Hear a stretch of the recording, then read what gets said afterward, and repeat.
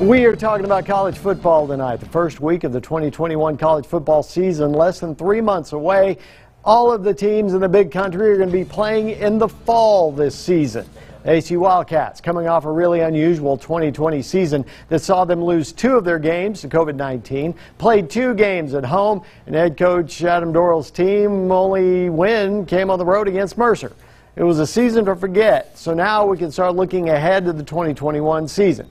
The Wildcats start on September 4th on the road against SMU. That's followed by a pair of home games. ACU hosts Louisiana College and UT Permian Basin. The final non-conference game is against conference rival Lamar. They start play in the Western Athletic Conference against Central Arkansas at Anthony Field, then on the road to Eastern Kentucky.